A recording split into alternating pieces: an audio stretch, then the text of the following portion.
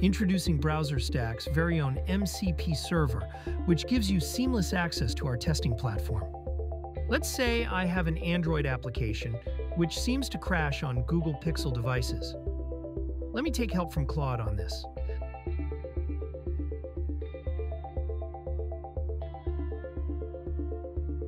Since I have the BrowserStack MCP Server installed in Claude, it is asking me which device in particular I want to test the app on. I think the latest version of Android with Pixel should be okay for testing. It's asking me to provide the path to the APK. Now, BrowserStack MCP Server will upload and install the app on one of our devices. This section is sped up in interest of time.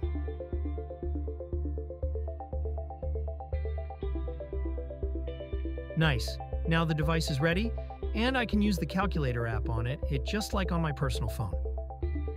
Over here, we can see the stack trace to debug further. Let's see another use case, this time in Cursor. Over here, I have a Playwright test suite written in Node for a website hosted locally on my machine.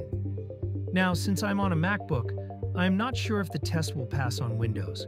Let's ask Cursor to run the tests on the BrowserStack infra instead.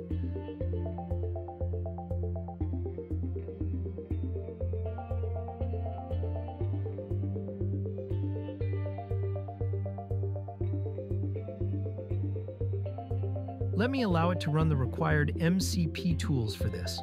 Cursor is now going through the codebase to understand which testing frameworks and libraries are being used, and then communicates with the MCP server to provision the required BrowserStack SDK in this project.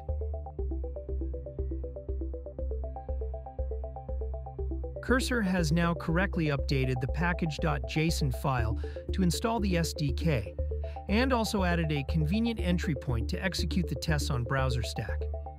Let's go to our terminal and run the tests. Now, behind the scenes, we are provisioning the required infrastructure and executing the tests. You can see the different workers being spawned to run the tests.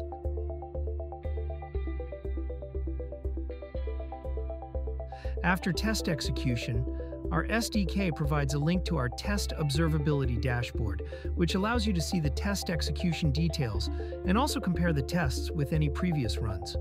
Now, if your test fails in the future due to any reason, just ask Cursor to fix it. Behind the scenes, it will use our test observability insights to get the latest run details and stack traces of any failed tests.